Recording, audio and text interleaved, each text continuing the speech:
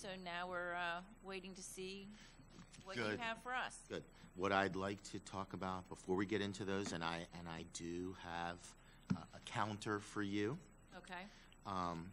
We have sessions that are set, I think, today and 2 others.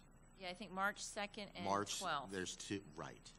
So what you will, the wages, you will see a comprehensive step plan from us on the next session. Okay, wait a minute. You're going back to a step schedule? Yeah. Yeah, it's the trend. I just negotiated a contract in Jupiter where they are back to a step plan, and the sense from the membership is that's what they want. Well, I can tell you that that's probably a non-starter for us, only because we're different than municipalities. So municipalities can raise their own money if they need to for a step plan. We don't have that flexibility. We are beholden to what the state provides us. We have gotten rid of step plans for every other unit at this school district, and I don't see us going back to that type of salary schedule. So we'll certainly entertain it and we'll look at have it, those but- that information for Okay. you at the next session. Okay. So I have the other article that you had proposed. I'm looking at this as reopeners, yes? Yes. Okay, because I know the full book is coming up end of December, just making Correct. sure, okay, Yes. just making sure we're on the same timeline. So the wage proposal, you will see a counter at the next session to be discussed at that and the one after, and of course any subsequent sessions. I did send you a notice of impact bargaining on the car insurance issue. Right. And you said we're going to meet, so let's talk about it. So I Okay. want to talk about that first, if that's okay with you. That's fine. I know that there was some rumors going around the building that you guys had never heard about that before, that rider was going to be required for anybody who had a take-home vehicle, that they'd have to have insurance. We had a proposal for you, and I can go back and look at the date. I think it was a couple years ago that we proposed to you a whole section on vehicles and take-home vehicles, because we knew this is where we were going. And if you remember, you can go back and look at the video, because we talked to you about the fact that there was a board policy that was going to be enacted containing the almost exact same language, but I wanted to be able to bargain it with your unit so that you guys could have an opportunity to have a say in what was going to be in your contract versus what the board was about to adopt. And at that session, I believed your side told us you weren't interested. So we can provide that. I can email it to you after I get back to my office of the proposal we previously sent. But there is a board policy now, so that the units are under that board policy, because there's nothing in the collective bargaining agreement that says any different. So here's what they're interested in talking about in terms of the rider information, which, yes, if you, I mean, you're going back years on that, I would imagine. Not very long, because At least a year. at least a year. Okay. Yeah. So if you send that to me, I will look at it. Here's the language we're interested in. I don't know where we would insert it, but members shall be reimbursed. Hold on, do you have this in writing? Here it comes. Well, you know, with all due respect, I'm not your secretary. So, I mean, we really do appreciate having a written proposal so that we're not having to go back to the videotape and I never said draft you a were my proposal. secretary, Vicki. So let's Well, I know stop that, but right off that's the what bat. it feels like, is No. that you want us to write your proposals for you. No, that's what it feels like, is we're bargaining on the specific language of the articles. Okay, So when you which say, but I you're don't want you to saying be, you I don't know don't want what to be your article to put it secretary, in, it gets so- insulting. Okay, So well, I let's don't mean stop to that. insult you, but I'm trying to figure out, you know, we provide you written proposals so that you can look at the language that we're actually proposing. We have and multiple where sessions that we're do we need to stop? No, and we tell you where we want it in the contract, but what I'm getting from you is, well, we kind of want this language, but we don't know where we're going to put it, so. Every time I send you something, I'm met with resistance. Now, I sent you something on a mandatory term or condition of employment, which is this insurance rider information. Do you Correct. agree that it is? Well, what I got from you, Mr. Fagan, in all due respect, was we want to impact bargain the issue with insurance. That is Right. not a proper notice of I impact need bargaining. to initiate the status quo because I know the past practice. And the past practice here is to go to the membership and to say, sign on the dotted line. Well, and I'm not going to allow that. Well, Mr. Fagan, with all due respect, the past practice, we have a board policy that your unit is required to follow. We talked about this 2 years ago, that there was a board policy coming, and I don't know whether it was 2 years ago or a year and a half or whenever. We can go back and pull the tapes, but it was videotaped. It was in this room. Yeah.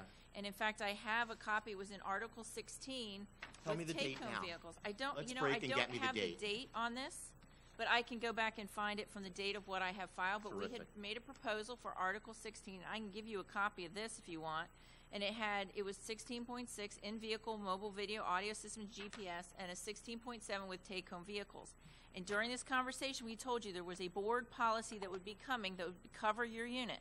It's all on videotape. So we talked to you about... Here, everything's on videotape. Right, I understand when that. you say So- it's all on videotape, it's almost like I may deny that. I recognize that it is. We're here because this is the only location where the videotaping is proper, correct? Correct. But Okay. Mr. Fagan, what I'm pointing out to you is we had the discussion that this is board policy and that your unit would have to follow board policy. Tell me when we had the discussion. I can go pull that up. Go right ahead. Because I have this. This was the proposal we Go sent right across ahead. the table. So I'll get that date for you. Please. I remember also because that entailed a proposed fee for our members for the vehicles. For the gas, yes. And- As and- does- and as I it is remember- board policy. Yeah, and I remember saying, this is working, but I remember saying that I don't want to be the guinea pig for the organization, us being the first one. And that's why we tabled it, because I remember Okay. I was very adamant about that, so I recall that. I'm sure if you remember that, that's what happened, but it is board policy now. So it's not that there's a past practice, that we have a board policy that everyone is required to follow.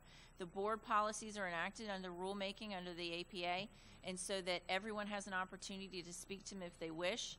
The board policies are published. There's a first read. There's they go through different permutations of these policies, so everybody is aware that these policies are being enacted, and the union had an opportunity at that time to step forward and say, hey, we're not going to do this.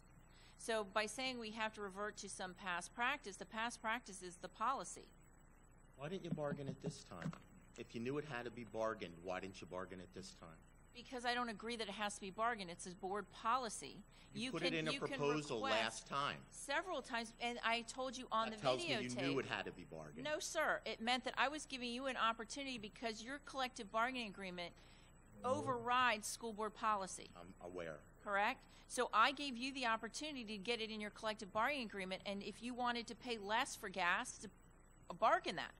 If you wanted to get rid of that insurance or do something different, we could bargain that. And that's why we wanted it. Not because we felt it had to be, but we were trying to give you the benefit of having it in your contract versus having it in policy. I have a counter for the language of that if you're interested. Do you want to Okay? hear it? Sure. Members shall be reimbursed by the district for cost of supplemental insurance within 2 paychecks. Well, the supplemental insurance is for their protection, not for ours. Because as you know, if an employee is using an employer's vehicle, and they're on what's the legal term is a frolic, if you remember that from torts, they're on a frolic, that they're going, rather than going to and from a school, they decide they're going to stop at a McDonald's and get a coffee. And they happen to get in an accident pulling out of McDonald's. They're no longer at work because this was not something as part of their job that they were doing. They have those riders, so if they're in an accident, they have coverage because our coverage is gone. And they're on the hook for any damage to the vehicle, any damage to persons. It's on their own personal policies. And if they don't have this rider, they're going to be on the hook for all of it. Versus if they're on our time, driving from one school to another, that's work comp, and it's our insurance for the car. But if they're doing something different with that vehicle, it is all on the officer. That rider is for their own personal protection. So why would we reimburse the officers for something that's for their own personal protection? If they see some untoward behavior or a crime, does the district expect them to stop? Not talking about a frolic. Are they expected to stop? I would have to ask the chief of police that question. I'd love to know the answer to that. It still doesn't address the situation you brought up. It doesn't, but they want the answer to the question so we can answer it. Sure it does. I mean, where we come from, if you see a crime, you're supposed to stop. If you don't, you're written up for cowardice and you're fired. If I see something in the street, I'll say right on tape, I'm going to be a cop. I'm not a coward. I'm going to stop. And I would assume that the chief of police would want his officers, if they see something. How about the state trooper who was just killed on the highway? So under that pretense, if that Riviera Beach cop worked here, he would have kept going? Well, No, let's call it. That's very insulting. That's what you're saying. It's very insulting. How does that address the issue of the liability that you have driving that, and you're just driving it home? You're not driving to stop anywhere else. When you leave and you've clocked out. Some of us are on call 24 hours a day. I get called out all hours of the night. But if you're in the car and you're not on the way to you're not on the way to an event that you've been called out to, you're just going to stop and get a drink, a coffee, I think is the easiest one. And you get into an accident doing that, you're not on the clock, you're not on work comp, you're not on our insurance at that point. That's what this insurance rider is for. It's the same type of rider that anybody has who has a company vehicle. On my way home from work, and if I get redirected, what am I on? You're on our time. Okay, so when does that start though and end? So if I go 10-7 at my school, then should I turn off my radio in my car and everything else? It doesn't work like that. You just can't go, okay, I'm going to pick and choose when you're on duty time. I'm on duty time the minute I put a uniform on and get in a car. If I'm in civilian clothes, now you're a different story. Now that's a whole different ballgame. But even if you're in your uniform and you're on your way home, you're not stopping for any crime, you have not been called back, I forget the numbers you use, but you've called out and said, I'm done for the day, you're on your way home, you're driving into McDonald's and get into an accident, that's not on the district, that's on you, and this rider protects the employee. When we get this rider protection and everything else, so the car now is we can use it for whatever we need to use it for? No, sir. No, this is, if you're driving this and you are not doing district business. But it's not on company time, though, I'm driving it. But if you're doing something that's outside your work. Outside my work, so I want to go pick up my dry cleaning after I'm done. I get home, I want to change, I want to go back out. What is the difference, though? The difference is that you're not being called out to do duty for us. This is a risk management issue. This is an insurance issue. When we get in our car in the morning, we turn our radios on. That means we are on call. We are ready to go to work. At a half hour, it takes me a half hour to get to work. On my way to work, if I hear something go out, I'm going to the call. I'm not going to go, okay, I'm not going to go. No, and I understand that. We're talking about two separate things. But what you're saying, though, is don't turn your radio on because I haven't mentioned anything about your radio at all. I know, but that's part of being on duty, though. When you step into the car, you are on duty. You are on duty the minute you step in the car until you turn the keys off. There's no question about it. No, also, there's a code 10118. Yeah. There's countless times that we're on 10118 where they call us back. There's a code called 10118. Right, it means off-duty vehicle. Back, and that's No, it's not. What it means is I'm O'Sullivan in his car driving home, and there has been happening, I won't mention the supervisor's name, that when something happens, they call anybody on 10118, respond to. Duty is subject to call. So what is it? We can't have both sides. If I'm off... I don't understand why you can't have both, because unless you're being directed to a call, in which case the district's covering you for that, if you're just in transit somewhere that has nothing related to work, then you're not covered. I'm not quite sure why you're not understanding. Our argument is if we're not covered and we're off duty, when we go, we leave our workplace and we are off duty and we are driving home, right, and we have an accident, we're held liable. So if that is the case, our contention is then why is any officer going to keep his or her radio on once they leave their place of employment? I'm not quite sure whether you have the radio on or off matters to the discussion here. Oh, sure it does, because we're subject to call. You're telling us we're off duty. So off duty means I'm a civilian, so I turn everything off. That's what we're frustrated on, is that we feel you can't have both sides. Maybe it's a miscommunication I here. would like an answer to the question of whether officers would be required to stop if they see criminal behavior or their hair standing back on their So I think the discussion is centered around whether you're taking police action or not. I think so we're talking about those times that you're not taking police action, so I don't understand why we're confusing it with when you are taking police action. Because we know that these things are fluid situations, and just that fast it changes. Okay. You know that. So if the situation changes and you're taking police action, then there could be an argument made that you're covered at that point, but what happens between the time you left the school and the time you're taking police action? That's why we're having the discussion. Right, and That's that's what we're when you talking need that coverage. It really is for your own protection. It's not for us, it's for you. When I get a document that's handed to over 100 individuals, and I still don't know the answer to this, were they ordered to sign it? I believe they were. Everyone was ordered to sign it. I know I got it and was ordered to sign it. Okay. Because You can see the concern. we have, not really, because everyone in the district who has a district vehicle, and I personally don't have one, but there's one by somebody in my staff who happens to drive around a lot. So we were required to take the form, have them sign it, make sure that everything was filled out appropriately, and turn it in. It's just the normal course and scope of our business to maintain the records of who is driving our vehicles. This was not directed at school police. It was directed at anybody who is driving a district vehicle. The reason why it came up the way it did to your unit is because a lot more of your guys have cars this year than have in years past. We've been getting more vehicles for the officers at the school sites, which didn't used to be the case. Can an officer deny a vehicle too? That's up to the chief, whether you guys can. Not when you're working. When you're working, then if it's assigned to you during your work hours, how can you turn that down? I have a question. That'd be like saying, I don't want to carry a gun with me today. That doesn't make sense. But it could stay at your school unless you need it for just work, yeah. I would think so, sure. So the question I have is that a bus driver, at the end of their route, drops off their kids at the last school, now has to drive that bus from the last school to the compound. Are they considered the same?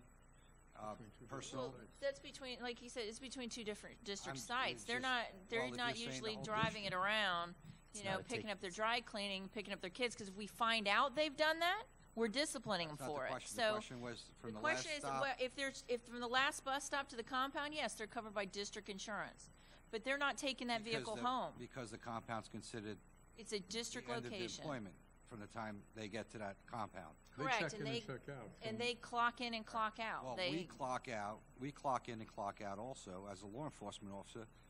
When we're in uniform in a police vehicle, the moment we get in our vehicles, this is the argument that's being made. The moment we get in our vehicles, in full uniform, we're clocked in. We have a duty to act if there's a crime in progress and we see it. Till the point where we get till the point where we get back home. yeah, I understand that, but the question is not there. The question is when you're taking it to go pick up your dry cleaning or to get a cup of coffee, you're not doing the work of the district at that I point. understand it, but So there's policies it's similar to anybody else if we have someone driving the white fleet. Well, the same thing you said. If you find out that a bus driver's going to McDonald's and when they get off duty, there's a policy for that. No, Internally, you can correct, you can, and all we right. discipline So for we that. have a policy built into our general orders that says we can't do personal business on a vehicle in the department vehicle. Yeah, but we're not taking buses home. Okay, well, so. That's a big difference. So do the bus drivers have it with the buses though? No, she said no. No, so No. when they're parked at a McDonald's in the morning waiting for their next stop, that's not part of their duty. What is that? That's a problem for us, to be quite honest. It's a Well, liability. It's all over the county because they're not taking them home. They can't get a personal rider on a school bus. So who's covering them then? The district. That's The going to be district's the covering 'em. question. To be honest with you, I checked in. I have Progressive insurance, and I called Progressive, and I looked into this policy retainer, or whatever they call it, and they don't accept. They won't insure anything with emergency lights on it. They consider that an emergency vehicle. Then I called. I was referred to Geico. I called Geico, another private insurance company, and they will take the policy. But the only way they'll take that policy is if I get rid of Progressive and bring over my personal vehicles over. So they won't accept it as a written alone policy. So now, they'll accept it with a. Well, we can look into that. I know that the chief was telling me that he recently got it for his car. I know that Wanda Paul, who's the chief operating officer, has it for her district-owned vehicle. So we can get a list of the insurance companies that are doing it, if that would make you feel better. I mean, we can certainly do that. This was a policy though for 2 years. So why are people just getting insurance now then? Well, they should have been getting insurance all along. However, with your unit, because we've had so many vehicles that we've bought over the last year, that's why this is coming up as an issue for your unit. Is the school district self-insured? We are for some things. I'm not sure about that. We are for auto liability. Auto liability. We are. So that is my follow-up is that there's other smaller agencies here and larger ones, larger than us, where the officers do not have to pay that fee. So why is it that it's applicable here at the school district? Is it because the employer refuses to pay that? I think this was a choice by the school board. They put it in policy. We're just implementing the policy. And in that policy, are they, just for our membership, are by implementing such policy, they refuse to pay it for their employees to take their vehicles home and be covered? Yes or no? Well, I don't know. We don't know. Well, hold on. I don't know that we have anybody taking vehicles home other than police, to be quite honest. Most of our units who have the white fleet, I think we're having them keep them at school sites now, aren't we? Well, we have There's not a lot, but there's some. executives as well. Well, That's, the if I'll use the right term. superintendent, I know, has a district vehicle, and we have a rider on his policy. Okay. That's part of his contract, I believe, with the school district, though. So you could see where our members are questioning that, and we're just still seeking that answer. Well, I'm not sure what question you're still seeking. It's a school board policy that we're requiring of anybody who has a take-home vehicle to have this non-owner liability rider insurance. Okay. The question I'm asked is Get that the answer to the other item from the chief Yes. of police who we asked about, whether they're required to stop. Yes. Okay. I think there And- might be some jurisdictional issues with those. There are jurisdictions. So I can tell you that, and you guys should know this, that you can't make a motor vehicle stop for traffic violation on your way anywhere. So if you're talking about interrupting a crime, that's on you from a jurisdictional perspective. You don't have jurisdiction to be getting into a criminal situation off district property. So basically, So what- go, so stay what we're away saying from it is or you're get take- sued. I'm sorry? We have to judge what we're gonna make the decision on, okay, do we wanna get in trouble or in an accident or whatever, or do we Taking action take doesn't mean, action? there's a lot of things that include taking action. It could be just dialing 911, standing by and being a good witness, as you know, was acceptable in a lot of agencies. So that could be a level of getting involved that will cover you in terms of not just driving by and ignoring it. Okay, you'll send me the prior proposal, please? I can actually hand it to you right now if you'd like a copy of it. Sure. And then we'll get you the date.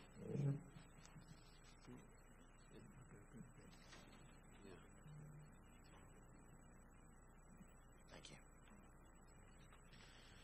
All right, we're gonna take 5. Okay.